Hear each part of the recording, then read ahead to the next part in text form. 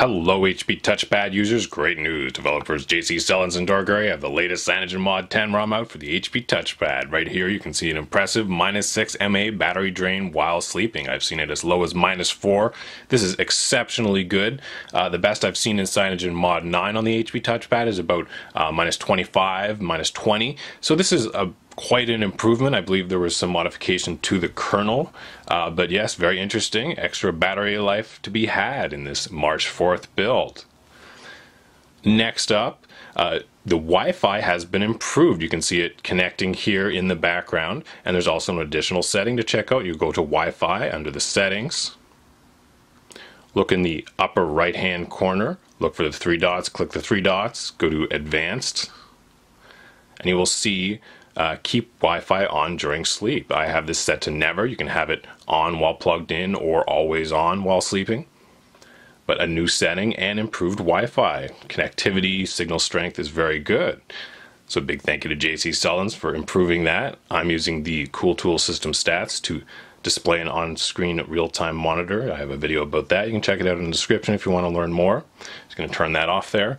Now, Dorgary has been making several improvements to the HP TouchPad. The Gyroscope is one thing he's been working on, and it seems to be included in this build. I'm going to run Android sensor and just show you that the Gyroscope is reading here. Let's move it around for you. But yes, indeed, it is working. Big thank you to Dorgary for his continued support on this. He's been working on this for CyanogenMod 9 and 10. Check it out. Another improvement from Dorgary is he's been adding camera config settings. So I'll show you that. I'm going to go to our settings. We're going to go to System. Advanced. We're going to go to Advanced. And you'll see a camera menu up here at the top beside touchscreen. We have a few extra settings in here we can check out. And there's rotation.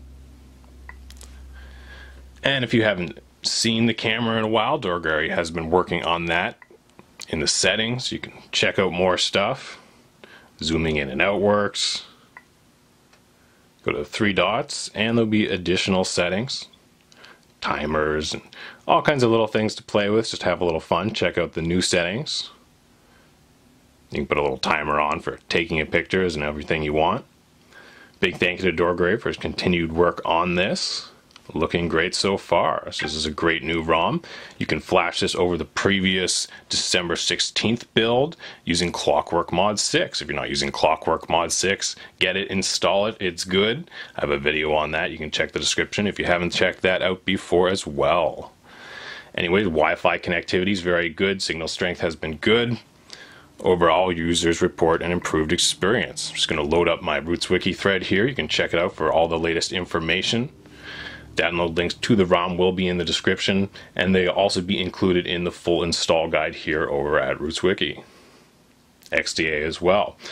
There'll be some additional notes about the additional settings you'll find here and the improved battery life.